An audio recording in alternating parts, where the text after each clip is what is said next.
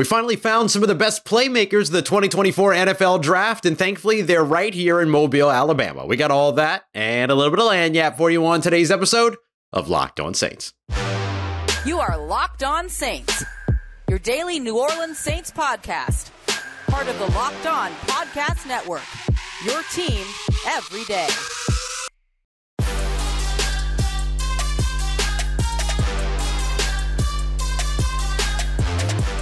What is good, Who Dat Nation and Who Dat family? I am Ross Jackson, your native New Orleanian, New Orleans Saints expert and credentialed member of the media covering the New Orleans Saints as a senior writer and reporter over at Saints News Network. And on today's episode of Locked On Saints, we've isolated 3 positions of need for the Saints, and I'm going to go over at least 3 different candidates here in Mobile at the Senior Bowl that fit the mold for what the Saints need. We'll take a look at the athletic pass rushers that the Saints should absolutely be investing in regardless of the physical prototype. We're going to take a look at the offensive linemen that could come in and potentially save the New Orleans Saints 2024 season, because no matter what they do at OC and with their offensive system, none of it happens without an offensive line that can stay together. And to kick us off, we're going to take a look at some of the playmakers of the 2024 NFL Draft that the New Orleans Saints could potentially add after watching up close and personal here in Mobile, Alabama at the Senior Bowl. As always, we appreciate you very much for being an everydayer and for making Locked On Saints your first listen of the day every day. Today's episode of Locked On Saints is sponsored by our friends over at LinkedIn. You can post your job for free today at LinkedIn Jobs. They want to help you find the qualified candidates that you are looking for faster and for free. So post your job today at linkedin.com/lockedonnfl. That's linkedin.com/lockedonnfl to post your job for free. Terms and conditions apply. So we found the playmakers of the 2024 NFL Draft. Okay, at least some of the playmakers of the 2024 NFL Draft. One of the big things that I noticed going into this draft is that there aren't a ton of playmakers where the Saints are inherently already selecting. They're guys at the very top of the draft. They're guys that are going to be later in the 2nd, 3rd, 4th rounds, but the Saints have no selections in the 3rd and 4th rounds and have an early 2nd round pick. But now we're starting to see some more of those playmakers come to life, and some of them are putting on some really, really great performances here in Mobile at the Senior Bowl, where the New Orleans Saints have just about every coach in attendance for this all-star game. So let's take a look at some of the playmakers that you should have on your list when it comes to the New Orleans Saints. I want to start off with somebody that actually mocked to the Saints on Monday. We got some updated measurements around him, but don't let the couple of inches that came off of his height fool you. This guy is an absolute playmaker. It is University of South Carolina wide receiver Xavier Legette. I almost said receiver.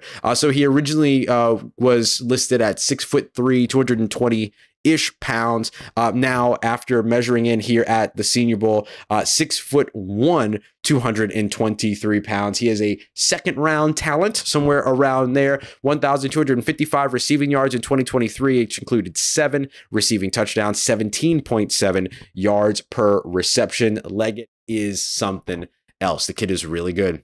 He's really, really good. And he is one of those receivers at 6'1", 225 that you could have as your X receiver. He is a big body dude that can go up and make contested catches, plays much bigger than his size. He was 6'3", playing like he's 6'6". Now they kind of measured him in. He was at 6'1". He's still playing like he's 6'6", except he's making the catches out there and he's doing it with style. This guy is absolutely awesome. And he's been a lot of fun to watch here in Mobile as well. Absolutely a wide receiver that should be on your list. I think the Saints should try to find one of those big-bodied pass catchers, and a guy like a Xavier Legette, a guy like a Johnny Wilson. There's others in this draft class as well, but what we're seeing from Legette here in Mobile has been something that sort of confirms what we thought we knew about Xavier Legette, even with the 6'1" weigh in or measure in, as opposed to 6'3". Don't let that fool you at all. This kid has been balling out here in Mobile, and he would be a fantastic addition to a New Orleans, or in a New Orleans Saints uniform.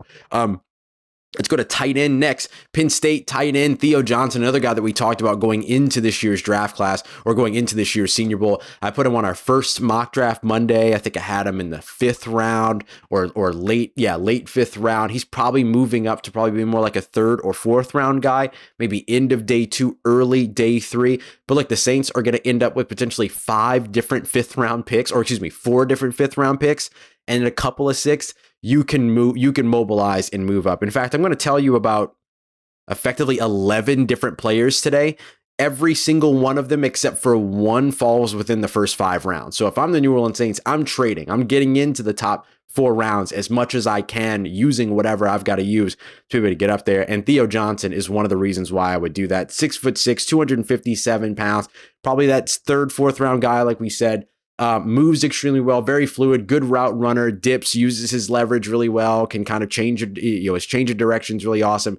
He has been the only tight end here at the Senior Bowl so far, in my opinion, that has consistently made clean catches. We've seen a lot of drops from Ben Sinnott. We've seen a lot of, just kind of like quick plays to Jaheim Bell and stuff like that. But really, 6'6", 257-pound pass catcher Theo Johnson is the tight end whose name you need to know, outside of course, Georgia tight end, the big dude coming out of Georgia. But the Saints aren't going to be at all in position to get him at 12 in the first round. Let's take a look at another guy, a guy that we haven't talked about here on the show before. It is Missouri running back Cody Schrader. This dude has been so much fun to watch here in Mobile. Weighed in here at the Senior Bowl at 5'8", 207 pounds. So a little small, but he's another one of those guys that is extremely hard to tackle and absolutely has one of those, that sort of play style that is, he's just tough to bring down with the ball in his hands. 1,627 rushing yards in 2023. Yes, 1,600 rushing yards in 2023. Playing in the SEC, by the way, Mizzou.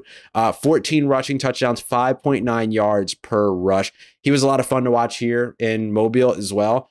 Only caught just over 20 passes during his time at Missouri. Has not let any pass that has gone his way here in Mobile hit the ground. He's been awesome in that area. So it's always good to be able to see guys like kind of expand and show you a little bit more of what they can do as a player. And Cody Schrader's done a really good job of showing you that. Had one rush to where they kind of handed it off to him. He was kind of working over to the left side of the line. And as he was working over there, somebody collapsed from the outside. He's got this quick change of direction, kind of this little jump cut that gets him going. And then once he's got his feet under him and he's got his legs under him, very clean footwork, a lot of speed, good breakaway stuff. Really, really fantastic player, and he's been a lot of fun to watch. I'll give a quick honorable mention here as well. Tulane wide receiver Jaquan Jackson, 5'9", 190, so a little bit undersized, but he has been another one of those guys out here making plays over and over and over again. Not just when Michael Pratt's throwing to him either. He's working with these other quarterbacks. Matty Hudak, dear friend of mine, who of course is the Tulane sideline reporter, covered Jaquan Jackson very, very recently. Their season just came to an end a few months ago over at Tulane. Here in Mobile, spoke to him and then said that he seemed like he had aged like 3 years in the time that they had talked to each other. So, just kind of figuring out and learning a little bit more about who he is, kind of settling in a little bit, like professionalism, all these other deals. I mean, he's just got sort of like the intangibles and he's showing off the tangibles here in Mobile as well. So it's USC wide receiver, or rather, South Carolina wide receiver Xavier Legette, Penn State tight end Theo Johnson, Mizzou running back Cody Schrader, and then Tulane wide receiver Jaquan Jackson gets a little honorable mention there as well. Jaquan Jackson, by the way, no relation. All right, so coming up next, we're going to take a look at the offensive line. Obviously, the New Orleans Saints looking at boosting their offense and are close or should be hiring an offensive coordinator within the next couple of weeks. But no matter what offensive coordinator they hire, what offense they bring to New Orleans, if they don't have the offensive line that can stay healthy and get it done, they won't go anywhere. So who are some of the guys here in Mobile that that should be on the Saints radar? We're going to be taking a look at all that as we continue on with today's episode of Locked On Saints, part of Locked On Podcast Network, your team every day.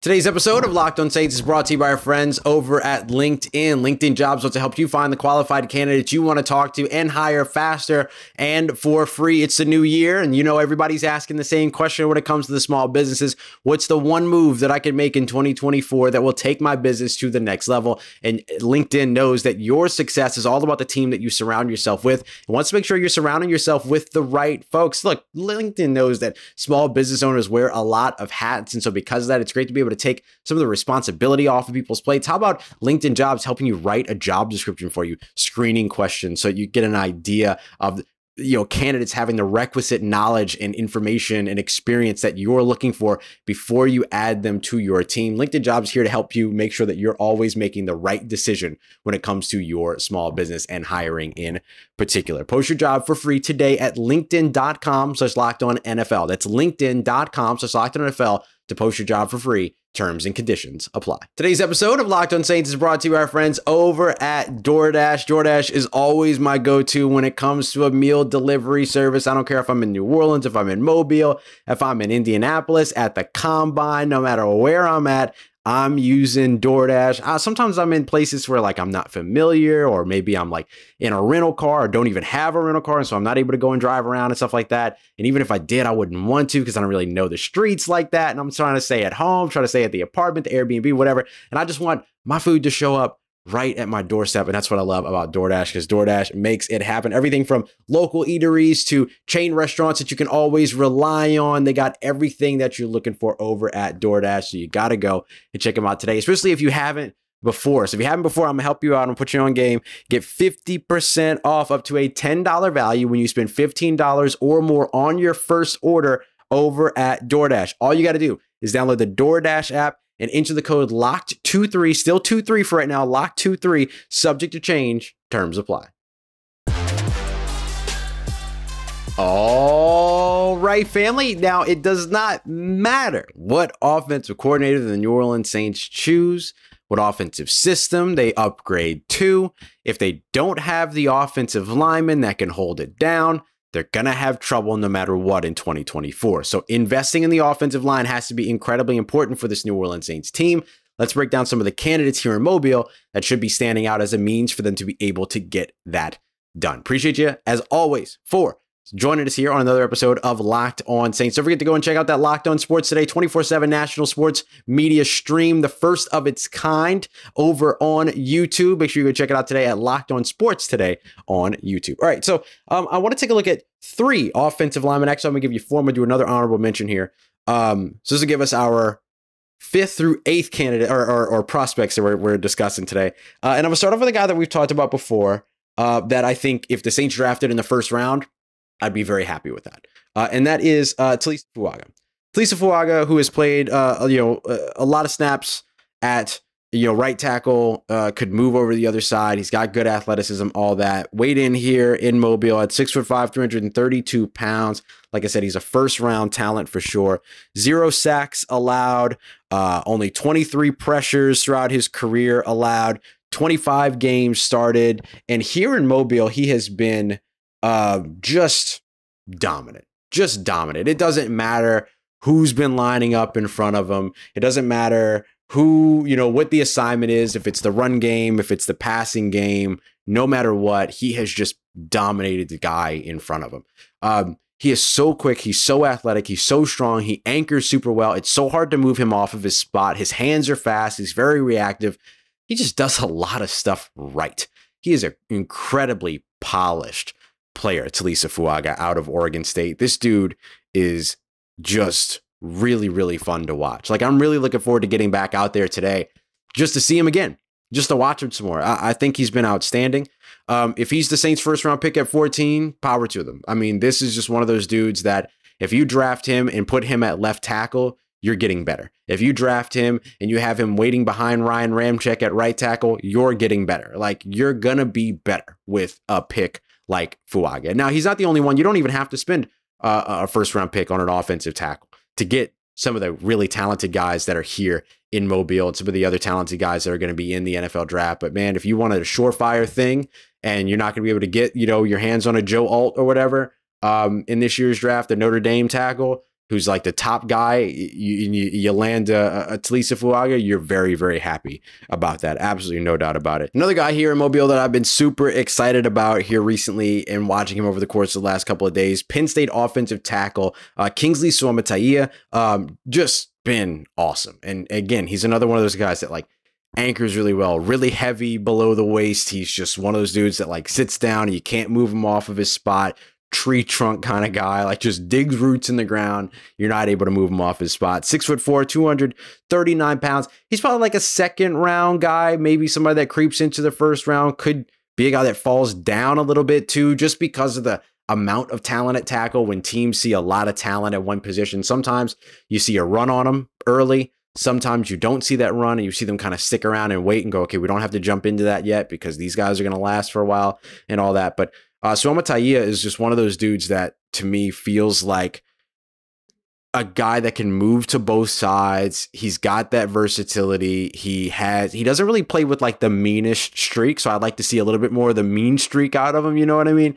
But man, there's a lot of really good things that he does. And he's been a lot of fun to watch here in Mobile. No doubt about that. All right, let's take a look at another guy here. University of Houston, a guy that I've mocked to the Saints before in the second round, Patrick Paul. He weighed in here in Mobile at 6'7", 333 pounds. He big. 4 total sacks allowed throughout his career, 49 pressures allowed, 39 straight games started. That's a lot of time playing, a lot of experience, and a lot of good work to show from it. He's been another one of those dudes that you just watch him be dominant. He's so much fun to watch in the run game too. And even as somebody that's at 6'7", 333 pounds, earlier on, I think he was listed at like 315 or so. So he's put on a little bit of weight, but that weight has not slowed him down at all. He's still very athletic, gets to the second level. He's one of those guys that's able to kind of crack back for you a little bit too. So if you're running to this opposite side and you want to pull him around or have him catch a blocker, or, you know, he's working to get to the outside, maybe you're running to his side and he gets past that, you know, that first defensive line, and then he's moving up to a safety or a linebacker or whatever. He's got the athleticism to square up, get in position, do what he's got to do, but then the strength to be able to bulldoze through that guy and be able to keep paving the way for him. He had a fantastic block and a run rep earlier on Wednesday's practice that just, you know, it caught my eye. Like my eye stayed there while the running back, you know, blasted free somewhere. My eye stayed on where the block was made, and watching sort of like his aggression, him be that, you know, kind of being there, kind of went to flexing on him, you know, put the old Hulk Hogan pythons on him and everything. Like, just fun. I mean, just a fun dude to watch, and has been a lot of fun to watch here in Mobile as well. All right, let me give you one more honorable mention on this one. Tyler Guyton, the offensive tackle out of Oklahoma. He spent some time a little bit lining up opposite, you know, over on the right tackle side, spent some time over on the left tackle side. He's moved around quite a bit. 6'7", 324. Kind of a fringe first, second round guy. He could be a dude that I could absolutely see somebody grabbing at the end of the first round, get the 5th-year option on him, continue to develop him, you know, keep him on that rookie contract, all that. Really, really talented, big body guy, very athletic, moves well, and has a lot of power behind him. Even though he's 6'7", it doesn't seem that he plays too high. He doesn't get like beat by the underneath leverage. He can sink his hips. He can kind of square up with some of these dudes. I think the biggest thing for him that I'm going to be waiting for is just hand placement stuff and just more violent hands. He's a violent dude, but I want to see more violent hands out of him. And I think if we see that I'm like, okay, yeah, now I see why he would be maybe one of those first round guys. I would put, really honestly, like all 4 of these guys over like a JC Latham at this point. That might be because I'm watching these guys play football. JC Latham I've only seen, you know, on tape and everything like that. But like a JC Latham, for instance, who's sitting at like 350, he just doesn't move as well as these guys. And then so now that I'm like here and watching these guys move, whether it's Suamatia or whether it's Fuaga, whether it's Paul, whether it's Guyton, you could just see sort of the movement of these guys. And I think that like the zone run game and just knowing sort of these candidates that the Saints are looking at when it comes to the systems that they're coming from for, you know, their potential offensive coordinator spot, the zone run is going to be pretty big, it looks like, maybe for the Saints. So you want those guys that are going to be able to move, get lateral, be able to get out in front, work their way upfield, all that other stuff. So those are 4 offensive tackles that I've been paying attention to. Just as a quick refresher, Taliese Fuaga, the offensive tackle out of Oregon State, Patrick Paul, the offensive tackle out of Houston, Kingsley Suamataia, that is the offensive tackle out of Penn State, and then Tyler Guyton out of Oklahoma. Coming up next, let's look to the other side of the football and get to the defensive line. I got a first rounder and 2 day 2, potentially even day 3 picks that would be well worth the investment for the New Orleans Saints in the 2024 NFL Draft. Got that coming up for you as we continue on and wrap up today's episode of Locked On Saints, part of Locked On Podcast Network, your team every day. Today's episode of Locked On Saints is brought to you by our friends over at Prize Picks. Prize Picks is the easiest and most fun way to play daily fantasy sports, whether you're checking out their specials tab where you can actually combine different sports. So you're picking against projections, right? But don't just do one player in one game on those projections. Combine some folks. How about Travis Kelce and LeBron James for a combined 10.5 receptions and 3-pointers made?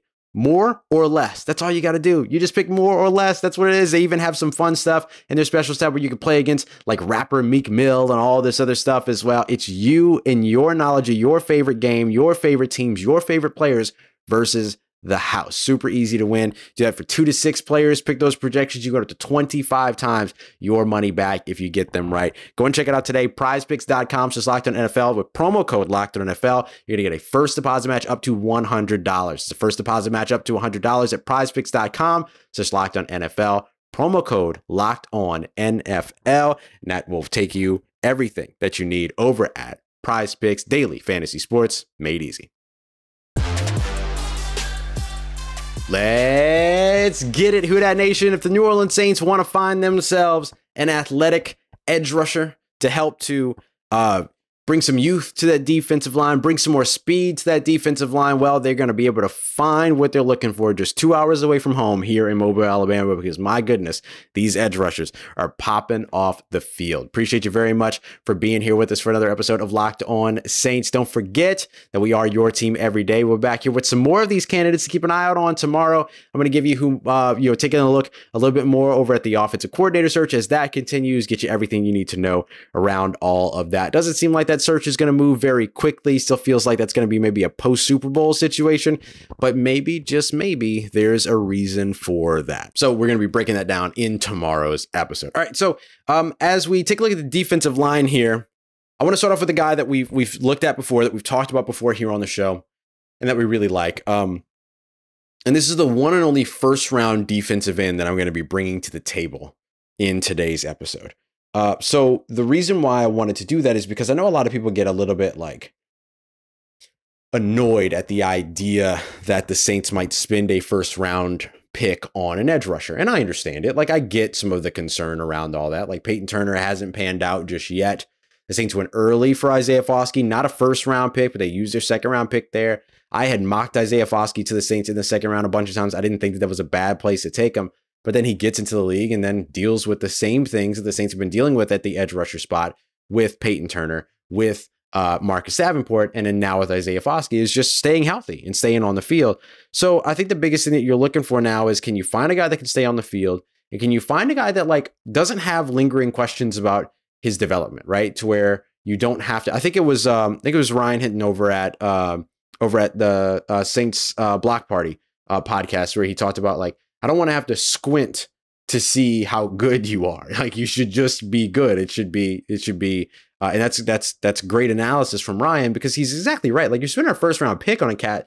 Like, I don't want to spend a first round pick on somebody that, like, I'm not sure about. It's like my whole thing with the quarterbacks. I don't want an underachieving or an overachieving quarterback. I want a quarterback that's got the NFL arm. I want the quarterback that's got the NFL size. I don't want a butt. I don't want a comma butt. I don't want, he doesn't have NFL size, but doesn't have an NFL caliber arm, but forget all that. I don't want that.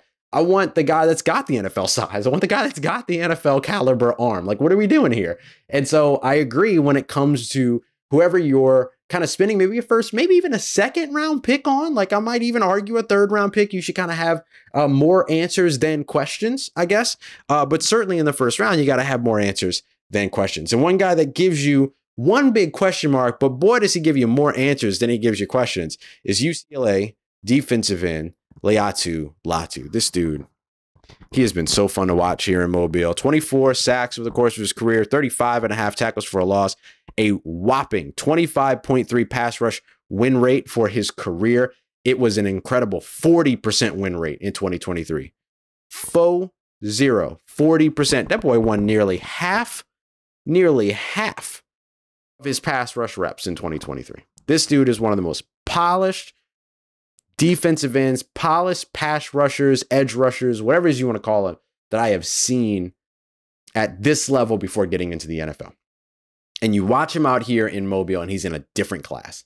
Watching him lock horns with, some of these other top tackles has been awesome. But when there's anybody that is just a smidgen below the talent that Latu brings, Latu exposes that deficit every single time.